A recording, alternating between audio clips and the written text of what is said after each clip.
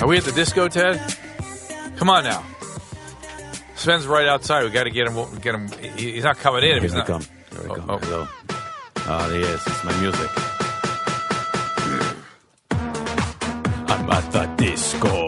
It's 1996. I'm eating ecstasy.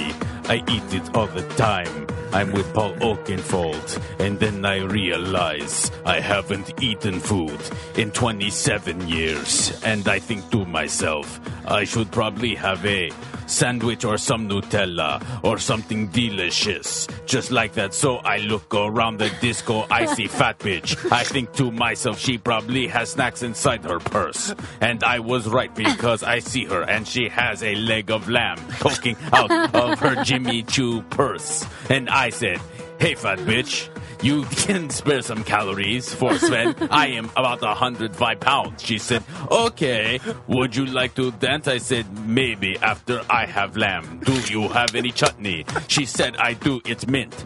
I said, that's perfect. Are you a big foodie? She said, yes, I studied at Cordon Bleu. And I said, never get high on your own supply because you're eating all your food. And she said, yes, I have a bit of an eating problem. And I said, I think I have the opposite because I have a bit of a not eating problem. Yours from ecstasy, though. Shut up, Dr. Drew. This is my song. Do you have heartburn? So reflux? Now we go back to my flat in Munich. I take her to the bed and we have efficient German sex. And I come.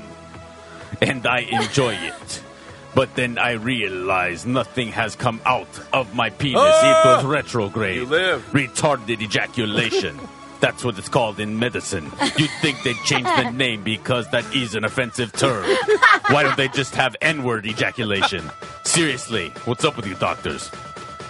Retarded ejaculation. Like, let's change the name now. Hey, everybody.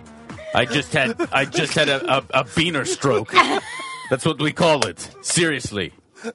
Thanks, Sven. Thank you. Bye, buddy. Oh, Seriously, Sven. best Seriously, thing buddy. ever. Oh, Wow, Sven. I love it. And he wasn't too misogynistic for Sven. Yeah. He didn't hurt anybody. I didn't hear about murders or dragging anybody outside of a car Well, I think- or And Lamborghini. politically correct. Like, actually, Yeah, he didn't was care. correcting things. Who yeah. knows how that ended, though? Because he got stuck on the whole retrograde name. Yeah. The girl did seem to be alive by the end, and I was just grateful for that. You know she's normally she's buried somewhere in Stuttgart. Yeah, Stuttgart.